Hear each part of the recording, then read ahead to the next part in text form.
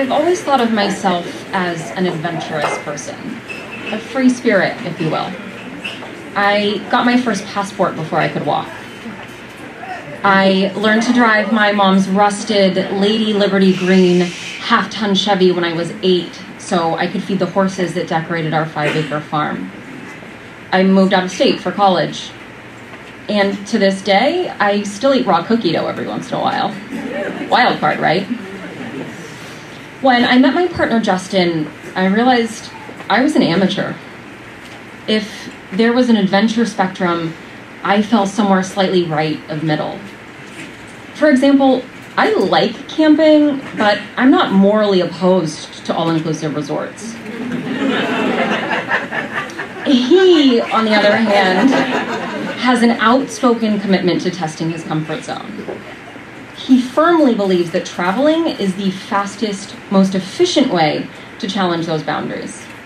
Stretching, he calls it. Now, don't get me wrong, I like stretching, but I like yoga. I like choreographed, carefully planned stretching. I like having a backup plan in case all hell breaks loose. We had only been dating a year when we embarked on our second international trip together. For 9 weeks, we would backpack around Zambia and Malawi and maybe Botswana if there was time. I bought guidebooks. He bought a one-way flight. I suggested we make reservations. He said we'd get a better deal if we just showed up. We have to leave a little room for magic, he'd remind me whenever I tried to book accommodation more than 1 day in advance. And so the stretching began. Just getting to Zambia required 3 layovers, 4 planes, and almost 2 whole days. And my initiation only accelerated once we arrived. On our way to a remote safari, I learned how to hitchhike. And we sat in the back of a pickup truck among empty Coke bottles that rattled like slot machine winnings. I learned that some people don't think it's funny when you joke about pushing your partner off a world wonder. And I learned that you don't just get used to the rancid smell of burning trash, you even come to like it. By the time we made it to Malawi, we were about halfway through our trip, and I was relieved that we had agreed to stay put for a while. We'd done it, I figured. We'd stretched. And we would celebrate by booking a stilt-raised cabin in Nakata Bay, resting on the rocky shores of Africa's 3rd largest lake for 3 frickin' weeks. Plenty of time for me to plan our route home. A few of the fellow travelers we had talked to had convinced us that we had to see Mozambique, and we could get there one of 2 ways. We could either take a bus around the southern tip of the 365-mile-long lake, or we could cut the journey in half by taking a boat across its 50-mile width. Sure, we didn't know for sure whether we could get a visa on the ferry, but we did know the island on the way had an outsized reputation. The hostel there was rumored to have a waterfront bar with multi-level decks, sun loungers, and a plunge pool. I had earned that much, hadn't I? So we consulted the hostel staff, who told us there were usually 2 boats we could take to Chizumulu, or Chizzy as it's affectionately known. Promising, I thought, until the bartender told us that the main ferry had crashed and was still under repair. I wanted to know about the crash. Were there passengers? Did they survive? Was this common? Justin wanted to know if there was another boat. There was, the bartender assured us.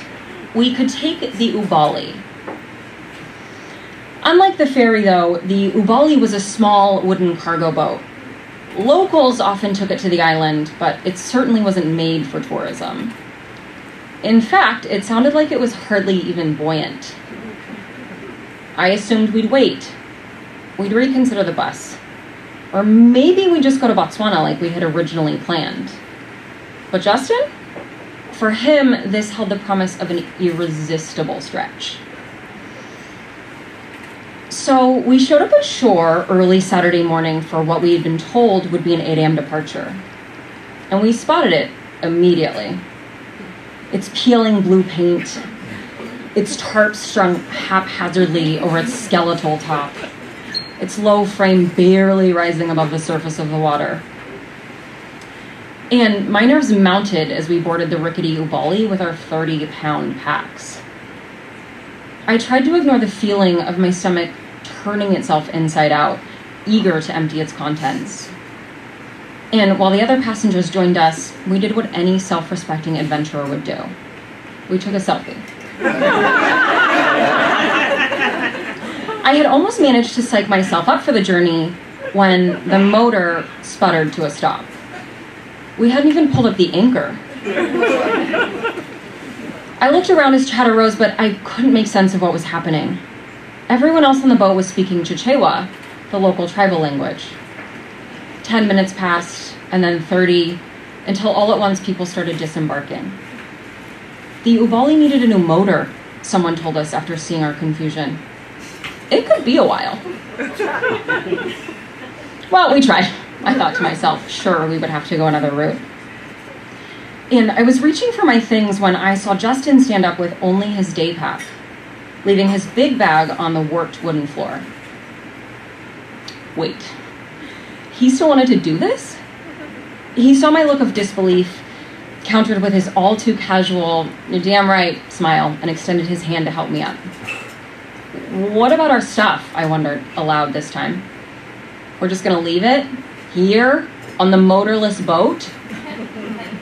But he swore it would be fine, and we too disembarked. For an hour, we sat in the shade of the port, staring at the Ubali, full of cargo but empty of promise. By midday, I was hungry, and I let it be known. If I was going to endure this, I was damn well going to do it with a full stomach. So we walked to town to visit our favorite street food vendor, who served up a mean chips my eye. The local delicacy of salty fries and cabbage would be the quickest option in case the Ubali suddenly sprang to life.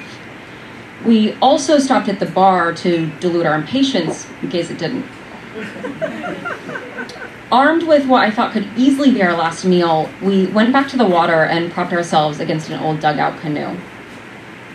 I didn't know how long Justin would be willing to wait before admitting defeat, and I welcomed the distraction when some people we'd met in town came over to chat with us. We sat there together for hours, passing time perched between the cool shade and the warm sand, Justin and I drinking Carlsbergs, or greenies as the locals call them, our friends drinking chibuku, a local liquor made from malted maize. We watched children play naked on anchored boats, with empty liquor cartons and castaway fishing nets, and I envied their carefree nature, just as I did Justin's. I looked up to see an African man wearing a white embroidered polo coming toward us. He told us his name was Michael, and he was also waiting for the Ubali.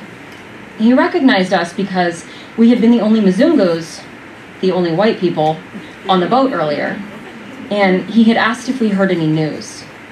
Of course we hadn't. He asked us why we were going to the islands and why we were taking the Ubali. And then he asked us if we knew how to swim. He didn't, he told us. He was scared to take the boat, but he had to deliver medical supplies to the island. I felt a sudden pang of shame then. If Michael could brave the Ubali, couldn't I? The sun had all but set when we finally heard the new motor purr to life. I fluttered between feelings of relief and reluctance at the realization that we might actually take this boat after all. When our friends told us that the 50cc motor had come from an old dirt bike, I glared at Justin with wide eyes. He winked, unfazed. To my surprise, the other passengers weren't discouraged either. They reappeared as quickly as they dispersed, ready to go. And Justin, our new friend Michael, and I joined the crowd to reboard the boat. When we settled in where we could, wedged between aged wooden planks, red crates full of neon soda bottles, and live chickens tucked into cardboard boxes, all of which had taken the priority seating. As daylight faded and we sloshed away from shore, I could hear Michael calling his friends and family to tell them that he was leaving the security of dry land. "Pray for me," he asked all of them. "I'm surrounded by a forest of water." Soon, the waves grew into ocean-sized swells that slammed against the Ubali's fragile frame. A few brave men, their bladders full of warm malt liquor, took turns balancing barefoot along the boat's edge to relieve themselves. Others, like myself, refused to move from their place of temporary, if imaginary, safety. I sunk myself low into a hollow space. I dropped my head against the warmth of Justin's shoulder, and I closed my eyes. Even if we made it to Chizzy, even if this engine didn't quit out of sheer strain like the last one, it would take at least 3 hours, maybe 4. Sleeping, I decided, would be the fastest way to pass the time. I woke to the sound of a splash. Someone fell in, I thought, still groggy. In a single motion, I checked for Justin and hoisted myself up, preparing for the worst. But squinting into the night, I realized the man who'd gone overboard was anchoring the boat for us to unload. We'd reached Chizamalu. As if to make sure that I wasn't still dreaming, the captain shouted that this was as close as he could go. We would have to get in the water. I struggled to see how deep it was, but when Justin jumped in, I followed. The cold lake water, reaching for my thighs, washed away any remnants of sleep as the captain handed us our packs, and we waded to shore. I glanced at my watch. Midnight. And because electricity is heavily regulated, the island was as dark as the lake had been. That meant we would have to find our hostel using only our headlamps and our intuition. Thankfully, it was as close as our makeshift port, and we stumbled to the grounds in search of a keeper. When there was none to be found, we gave up our hopes for a bed and pitched our tent on a patch of soft dirt, under the outstretched branches of a giant baobab tree and a blanket of blinking stars. Then we waited for sleep to quiet this feeling of steady rocking that the Ubali left in the whole of our bodies. When the power returned at 8 a.m., music blared promptly through the speakers at the bar next door. I had only opened my eyes enough to see leaves dancing overhead when Justin nudged my side. "Look," he nodded past me. Just outside our tent lay a vision of paradise, a mirage of lush palms, sun-baked sand, and azure waters that melted into the horizon. Or, as Justin would call it, magic. Just 24 hours after our journey with the Ubali began, I was glad to have taken it. I was proud to have stretched myself into another, still more adventurous shape. But it would be years before I learned that Ubali means partnership in Chichewa. Thank you.